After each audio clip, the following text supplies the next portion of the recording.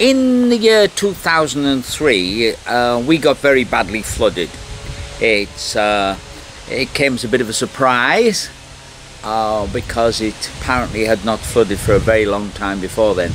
And that started me off looking at flood defense systems and stuff like that.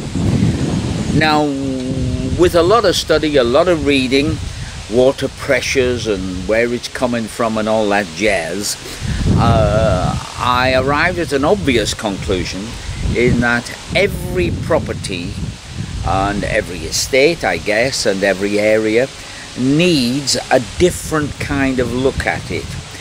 But as the government had been advised not to dredge, which is odd really, because historically this area, if you look at it historically, dredging prevented it being flooded. But there you go, their decision. So I decided I would have to defend my own property. And you might be interested in what I got up to, might be useful for you. And at the end of this, I'll give a list of people I dealt with, and it's up to you whether you go them. I have no financial interest in this whatsoever. The first thing I did was look at how high the water had risen on our own property, and in this wall here, now it's white, I don't know whether you can see it, there's a kind of row of vertical bricks, and that had been, the water had gone over the top of that, not by much, but it had. So I raised the level of this wall up so that it is, well, now this one is more than a foot higher than previously known flood levels. Into the pillars of the wall fitted these channels, and into those channels go what are known as flood logs. You can see them there, and they stack up inside. They have keys that I can lift them easily.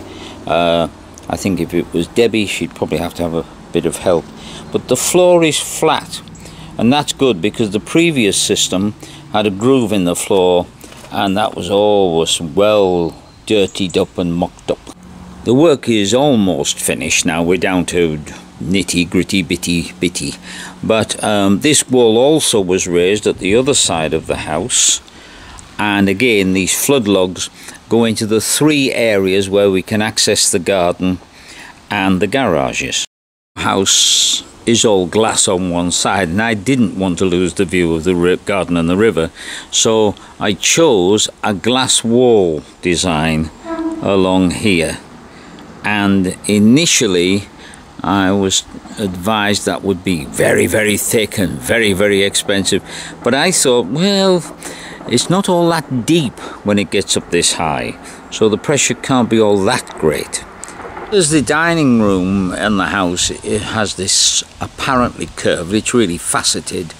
I did exactly the same with the glass that's going around here. You can see it's joined together by silicon infills. It's very strong. It's set in aluminium and then stainless steel topping on that. Patio, soon to be capped with aluminium, which we have here ready to be fitted.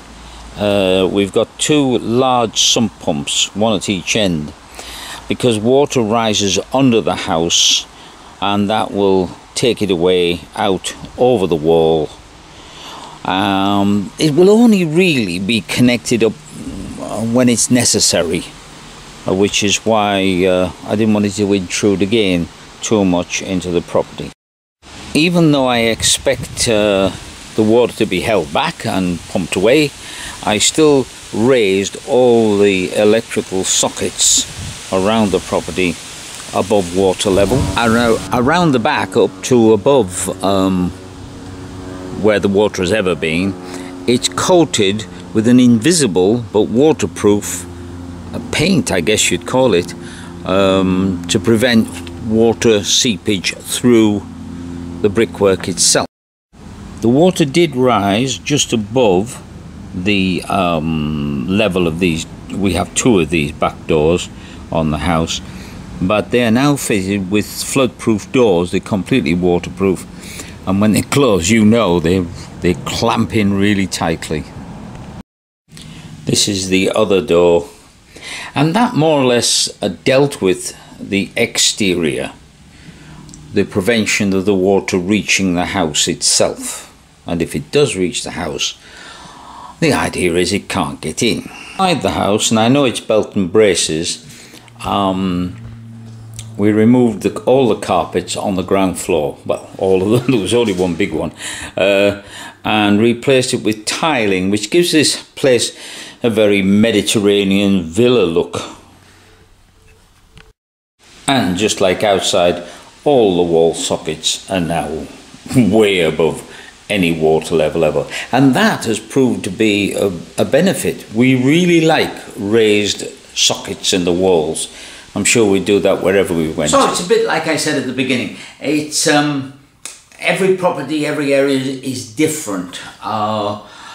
If you live in a floodplain area, I believe you should be protecting your property until such time as governments make decisions on how to handle water when it comes. They seem to be surprised. It's a bit like snow every Christmas. They never know it's coming. So I'm very pleased with the way this has all worked out. It is nowhere near as expensive as the original estimates and quotations, because I farmed a lot of it out to local workers. I do like to use local people if I can, and that's it. If you live, as I say, in a floodplain area, good luck to you. Hope you solve your problems.